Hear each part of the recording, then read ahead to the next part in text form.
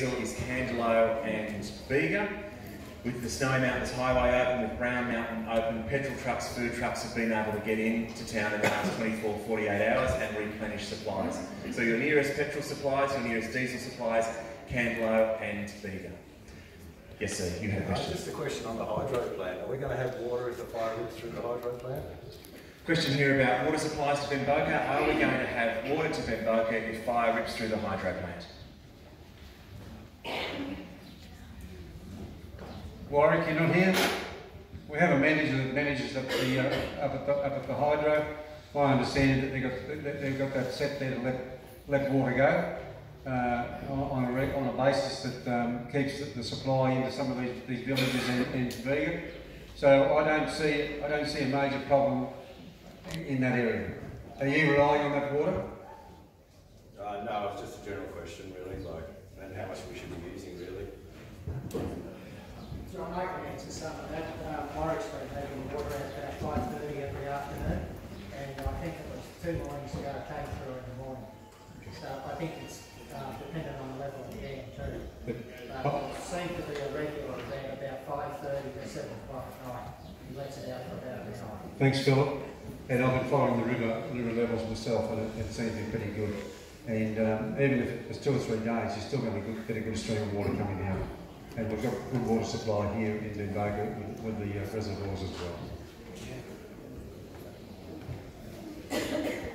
We'll go to this gentleman next. And I'm just wondering what do you consider the level of safety to be at Candelo Park for camping, for placing our caravan.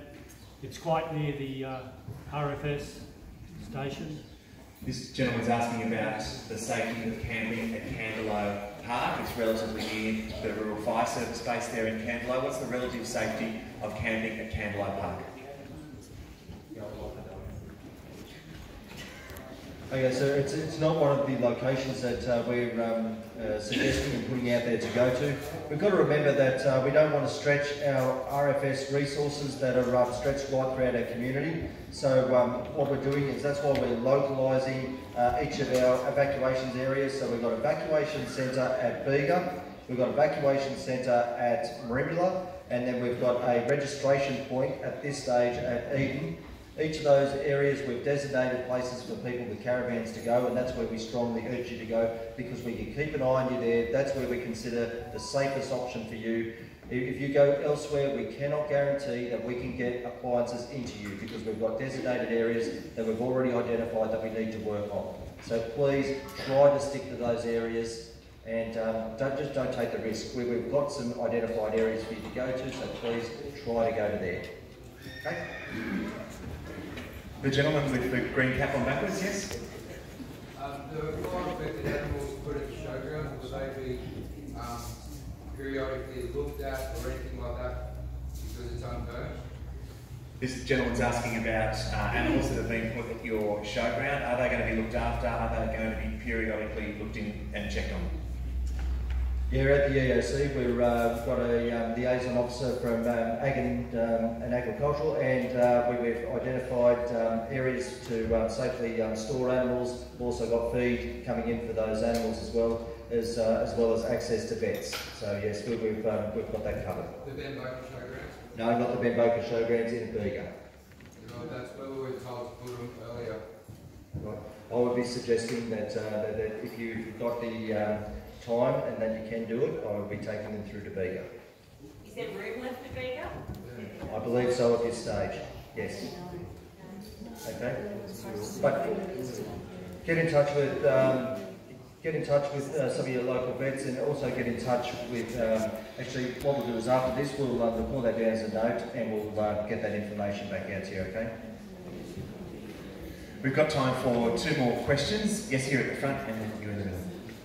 Councillor Kathy Griff from Bega Valley Shire Council. Oh, thanks very much, Ian. Just a very quick comment. As a councillor, I've been talking to a lot of people, visitors, and they're all saying how freaked out everyone is in Sydney and Canberra and worrying about smoke. And they've said coming here, what they've really noticed is how calm, determined, sensible, united people are, and that's the mood. Despite the tragedy, the mood of this hall is quite extraordinary, I think, for that reason. Just a question though, because there are people here who aren't just facing tomorrow, they're facing what's already happened to their property, like the lady I spoke to at the front. And for those that are in that position, where damage has already been done, how is the best way of finding out if your property is damaged if you haven't been there? Please correct me if I'm wrong, Kathy. I think your question is about how do people find out that their property has been damaged? Already damaged. On the How do people find out that information, that their property has already been damaged?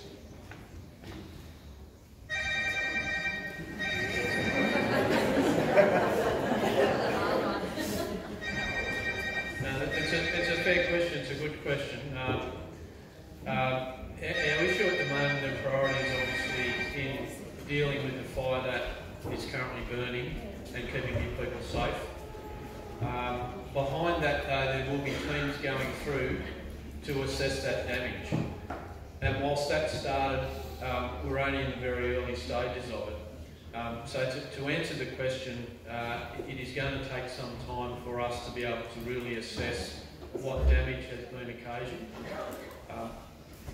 That won't really hit its straps until it's deemed safe for us to put those crews through, but obviously all our manpower at the moment and all our resources are in trying to put the fires out and make everyone safe at the moment.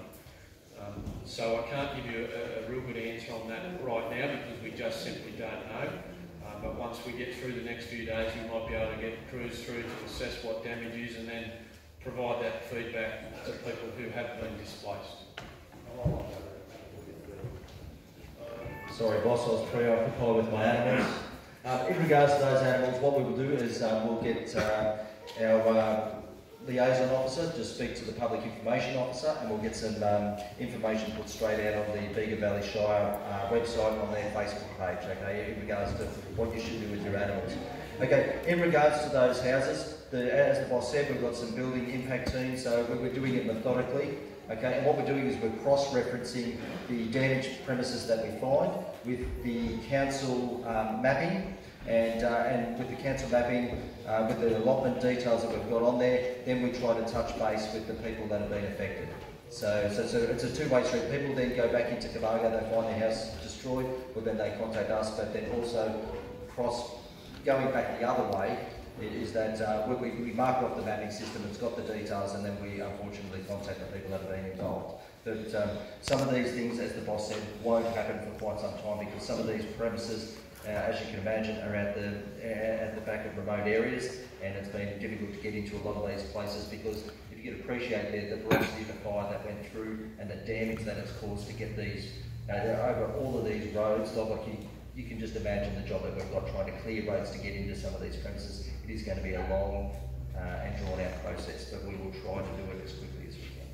Can I just clarify one thing about bombs? The Bega Valley Facebook page is choked with a lot of information for the valley. We have a Bebomka community page. Is stuff being put on that somehow? Because that's very specific to our situation, and it would be good if we could rely on it. If you're going to tell us no, then we'll go to Bega Valley Facebook, but I'm not even a member of that page, only our local Bebomka. I am the admin. I'm filling in for Susie Wymark because she's preoccupied, and I do have some questions relating to that.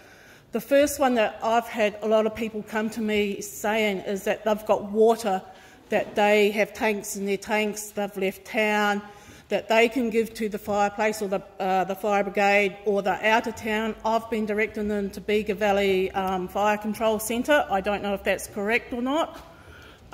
What do we do in that case? No one's told me anything, so...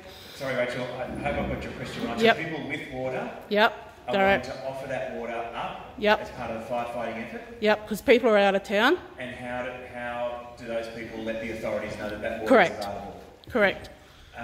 So I would be calling council's hotline. You call the general council hotline. There's a call centre established at the Emergency Operations Centre. Okay. And it's being manned by council staff.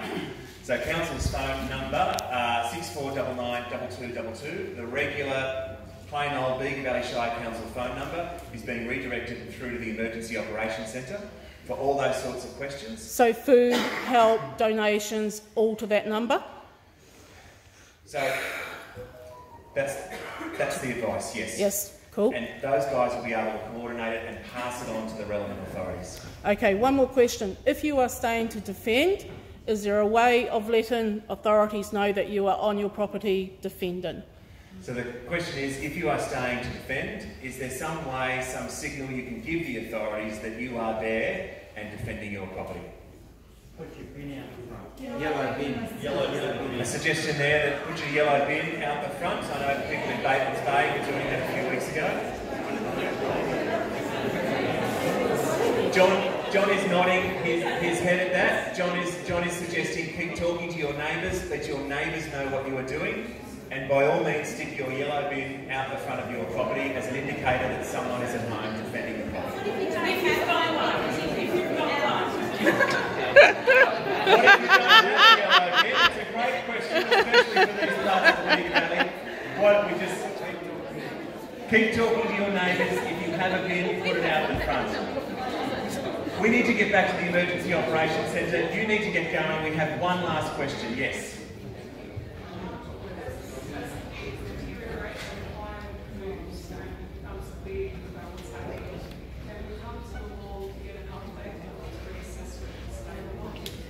So the question is, as conditions deteriorate, can we come back to this hall for an update on where things are at? Hi. One of the reasons we came out today is because it might be the last time that we might be able to get a face-to-face meeting with the township of Bebomka. As you know, the fires burning and road closures might take place at any given time, so we're not sure that we'll be able to do a further briefing. When I've been in townships like Cabargo and Palmer and Bebomka who have been impacted, some of the townspeople have decided that they would put in a place of reference, so that they would leave messages that they know would get out to their community at a central location. In Bebomka, it was the Bebomka Surf Club. If anyone had a message, they'd stick it to the door of the Bebomka Surf Club. I believe they're going to do the same at the Palmer General Store and at Cabargo Club. We are trying to get out as much information as possible. The reason we're here today is because we're not sure whether we'll be able to get back tomorrow with conditions. I really want you guys to make sure that you speak to each other. Use your local Bebomka Facebook page if you have access to it, and perhaps designate the hall as the place you're going to leave messages of communication if you need to, and make that your central place. But we want you to talk to each other and stay safe. This is why the briefing's here today.